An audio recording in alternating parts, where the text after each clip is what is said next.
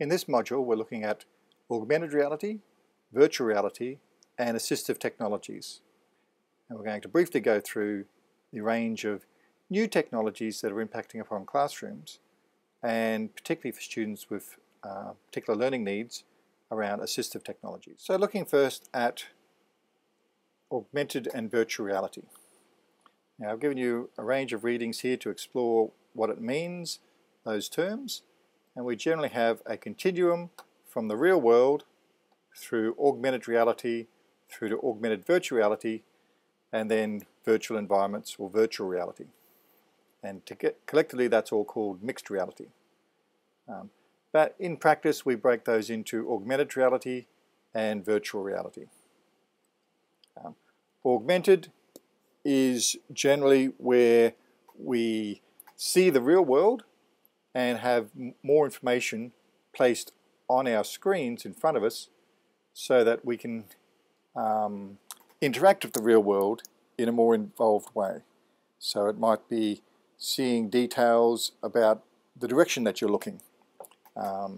So some heads-up displays in cars will tell you the speed you're traveling, or it might show you a basic map of where you're going. That's augmented reality, where we're getting more information about the real world around us to assist us in doing things in the real world. Virtual reality is where we put on headsets that completely generally enclose us, and we can then, I'll go through the explanations of that a little bit later when we have explore some of those ideas. But exploring more about augmented reality, one of the first uses of augmented reality were through what are called quick reaction codes or QR codes. These are like a barcode, and we can then use our mobile phones to look at these barcodes or QR codes if the mobile phone has a camera, and we can then see sort of in 3D holograms in front of us. Even though we can't see them with our eyes, our camera on our mobile device can see them and present what it's seeing on the screen of your mobile device. So have a look at some of the little video clips that I've created there. You can also create your own QR codes.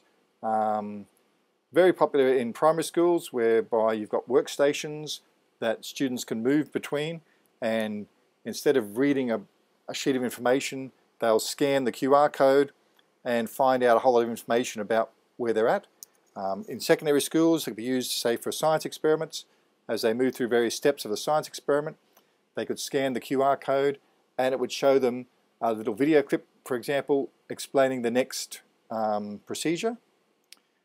I was involved in creating one for a school on the North Coast whereby they had a rainforest on their campus, and we created a series of QR codes that as they walked through the rainforest they could scan these various things and find out about the trees or the flora and fauna associated with different aspects of that rainforest trail. We later then moved on from that to using what are known as near field devices, which instead of having to scan, your mobile device will pick up when it's near these little sensor devices and will then present the information just based upon your proximity. A little bit like what we use in our passports. So you just have to sort of swipe them through, or some credit cards now have them as well, so you just swipe them and you get a whole lot of information. Even more advanced than that is where we use augmented reality based upon our location. But here I've given you a whole range of little video clips to look at that will explain augmented reality, from being able to have virtual clothing stores and choosing the dress you have will appear in front of you, and you can try on different bits of clothing. Lego's been quite big into this on all their devices, all their Lego kits. You can bring them up to little booths in many of the Lego stores and see what the actual construction would look like in 3D when you swipe the box in front of it. There's a whole lot of storybooks being done around augmented reality, and in fact a lot of children's books are being turned into augmented reality storybooks that you can then engage with in more detail. There's a range of science based ones here, ones for the solar system. There's some good ones around anatomy, whereby you can put different QR codes on your body, and then as you move, you can have a skeleton superimposed on your body or an intestinal system superimposed on your body, and students can sort of examine that and see it in a little bit more detail than if they were obviously just watching a video. And then in geography and mathematics, there's a whole other range of applications. Now, you used to be able to create your own augmented reality pop-up books, although I think ZooBurst has now become a iPad app, and so it's not, the functionality is not as great as it once was. But you can also use very simple graphics programs such as SketchUp, where you can create terrain maps or create objects like the Eiffel Tower, or here they're creating a table, and then have that model appear in augmented reality through a mobile device, or through any computer that has a webcam you can use it for. The State Library of Queensland did a very big installation that I helped with on flood lines, whereby you could hold QR codes of various, which represented various maps, and hold it over your suburb, and it would show you then superimposed on that map what the flood was like for that particular suburb. So a whole lot of other little clips there. You can even get them now so they work in your car, and the camera will watch objects in front of you and detect when they're too close or not, and superimpose on your mobile device's screen warnings about stopping distance and vehicles changing lanes and so forth. So augmented reality is becoming much more popular and even integrated into some cars. They've had it for a long time in aircraft. We've got fighter pilots having lots of information being displayed in their field of view about how their plane is performing and other aircraft that they want to shoot down and so forth. But now it's coming into vehicles, and you can even create your own. Two of the most popular tools for creating your own augmented reality projects are Junio and Layar, and a good thing about these is that they can be linked to the location of your device. So as you move around a school, I've created a number of these interactive walk-arounds for various schools, and as you come up to a classroom, it knows your location based upon the GPS coordinates of your mobile device, and it will then start presenting information on your computer screen. So it might be information about the timetable, or I tend to create these for schools when they're doing open days, etc. So as they come up to a classroom, it will show a whole lot of pictures or video clips or audio clips of what's been occurring in that particular classroom. But it could be simply one for students new to a school, or say new to a university. They come up to a building, and it will then see information about that building displayed upon their computer screen or their mobile device's screen.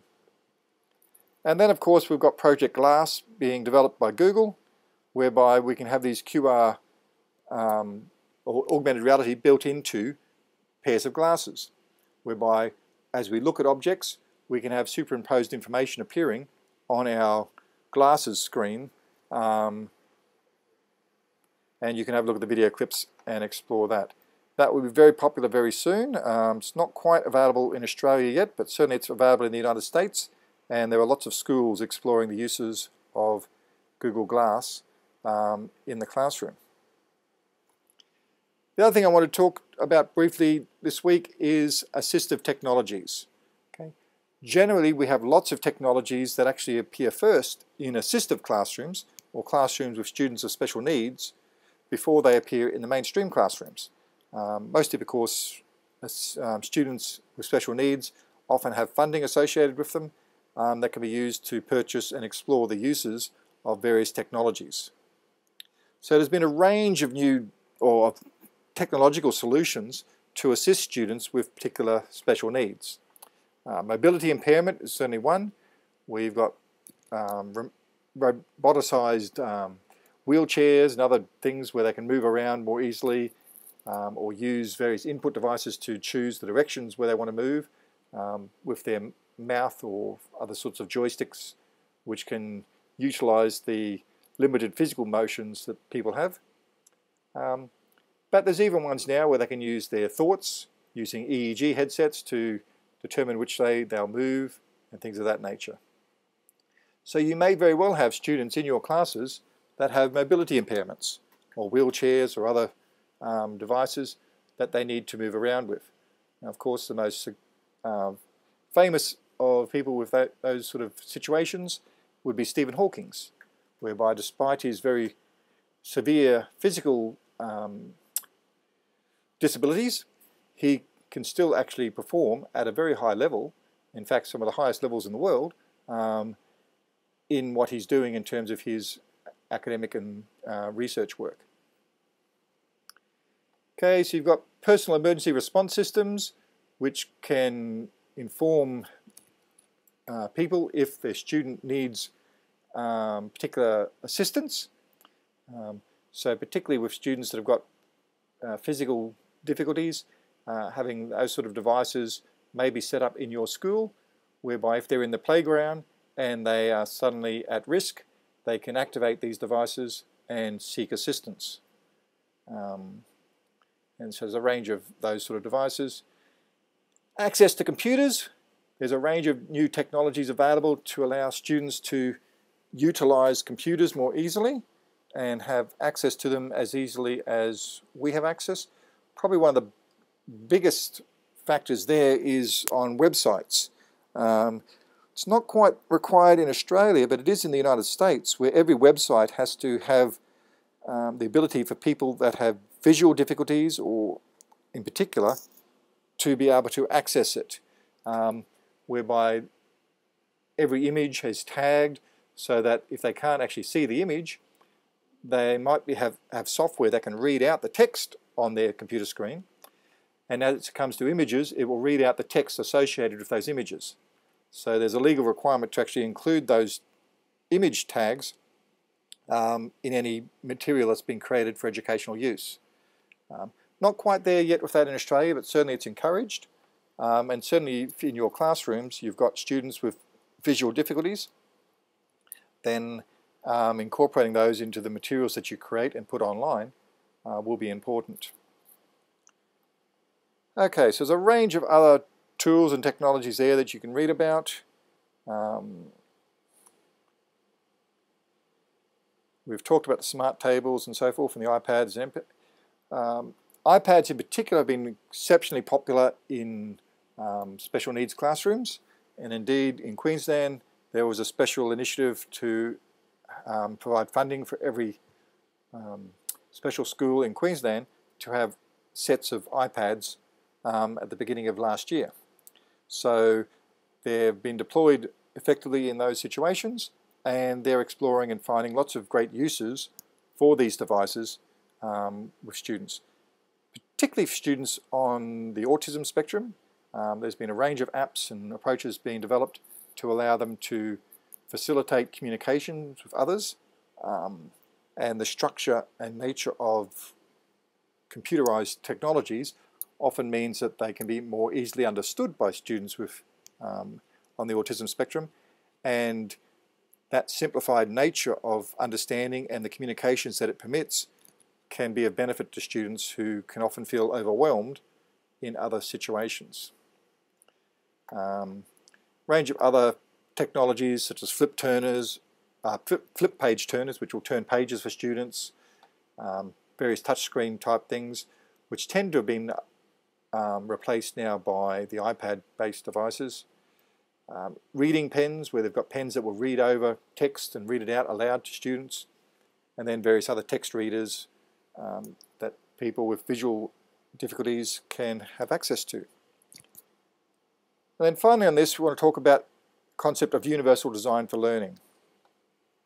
This is a framework that was originally set up for students with special needs, with the intent to make every learning situation accessible to every student, regardless of what particular needs they may have. But it's been expanded from that to really include differentiated learning, so that you create the best possible learning experience for each student's individual particular needs and differences.